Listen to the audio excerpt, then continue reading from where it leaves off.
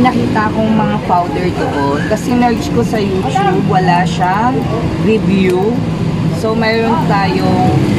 Ba, nilibre lang ako ni Sir R? Oo.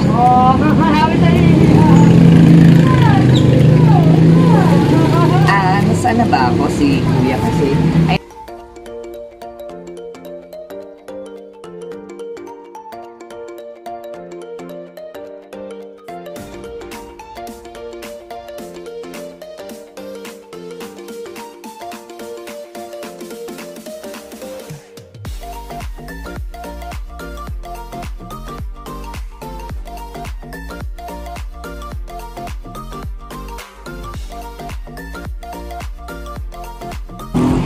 Hello mga kamilty! Welcome back to my channel. Kung bago ka lang sa channel ko, mag-subscribe ka na. Etong video na to ay mag-review tayo ng isang product. Nakita ko to sa Divisoria kasi isang araw nagpunta ako ng Divisoria.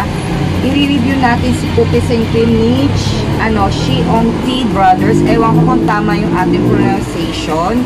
Yan, inuulit natin, hindi ito sponsor at hindi ito yung ginagamit nating brand dito sa ating shop. Nandito ako ngayon sa third branch sa may sa area B, so sa malapit sa hospital yan siya.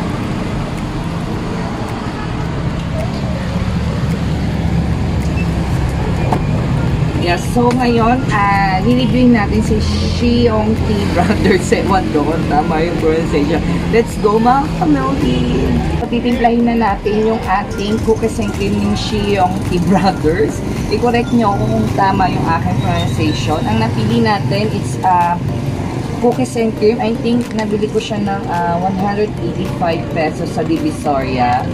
So, nag-check ako sa YouTube. Wala siyang review. So, parang maganda na i-review natin siya. And made in Philippines siya. Yun, sa niya, manufacturer niya, it's Quezon City. Yan. So, let's go. Sa go. 1 kg siya. Si Shiongti Brothers. Ang panaman. Tingnan nyo siya. Ayan na, ewan ko na focus. Ayan. So, ang gagawin natin, ang nakalagay kasi dito, it's 3 scoop and hot water. So, gagamitin natin ng tea. So, 3 scoop.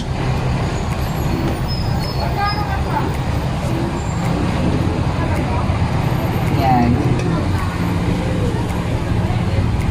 3 scoop. And lagyan natin ng creamer. Wala namang kinuda doon kung may creamer. Pero, lagyan natin ng 3 scoop creamer.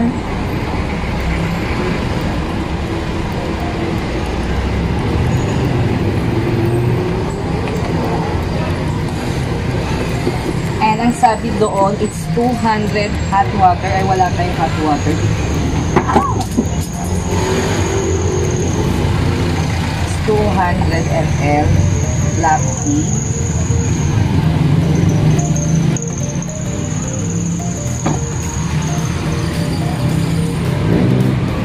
Wala akong ano yun? Bar spoon.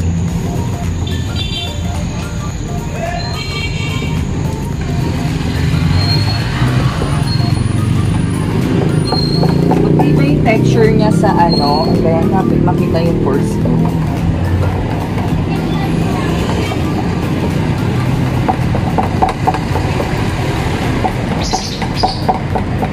Yan. Wait lang, dito mo siya. Aray ko. Add natin ng ice wave. Luwag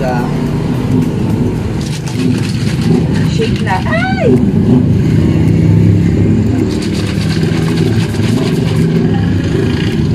Wala ako ng burn.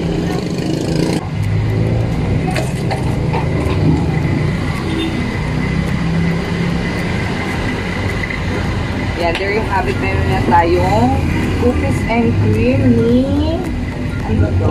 Shiongti. Hindi ko alam kung tama yung pronunciation ko. Wait lang. Hello mga kamilty. Titikman na natin si Shiongti Brothers. Yan. So, ngayon lang ako second vlog ko na to dito. Nung una kong vlog dito sa branch namin, yung gawa ko ng mga fresh mango, mga fresh fruit. Today, dito ako ngayon naka-duty. So, tignan na natin saan ba to? Shiongti Brothers. Ewan ko kung tama, i-correct nyo ako. Ayan.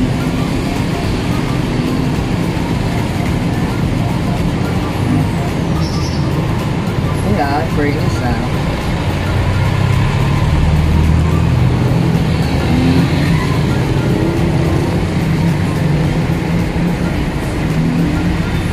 May mga busang focus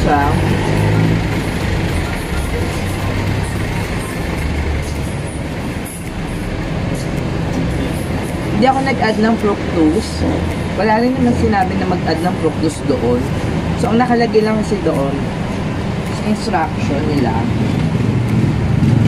Instruction number 1, mix the 3 scoop, 50 grams, netong powder nila, yung Shiongti milk tea powder, mixed with 200 ml hot water.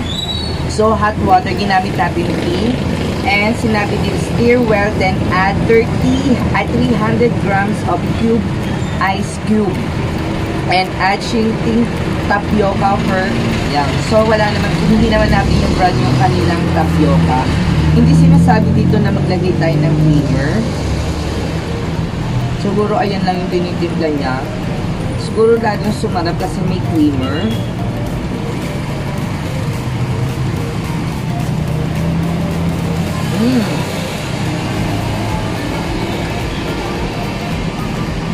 Hindi ko alam kung matabang siya pag natunaw yung ice kasi siguro mga 5 minutes na kung nag-take, ininom ko na agad. Pahugo pa siya.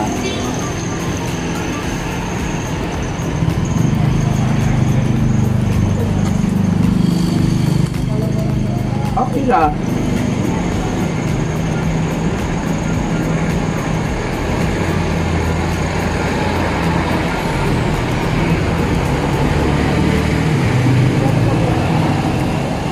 May bubuo siyang cookies Nasaan ba yung kukusan ko yung gawin?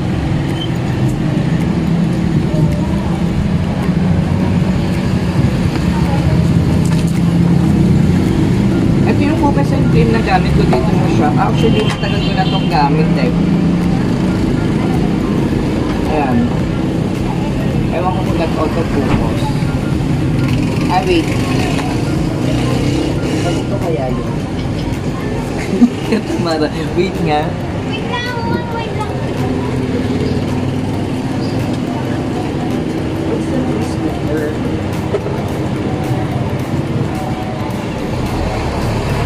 Last time, mga past few months, re-review natin si cookies and cream ng mga iba-ibang brand. Pero ito, isang product lang. Ito si nag-focus na ba? Hindi ko alam. Ito si Shiongti Brothers. Ito naman yung ginagamit ko sa shop.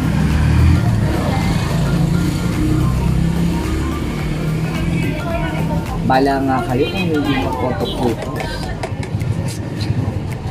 Maldiven. Kaya sobrang tagal kung hindi gumawa ng video. It's 1 month kasi nasira yung phone ko. So napagawa ko na. Overall nga itong milk tea na to, sa price it's 185. 185 lang siya. It's 1 kilo. Sa Divisoria ko siya binili. Tapos bago, made in Philippines siya. Tapos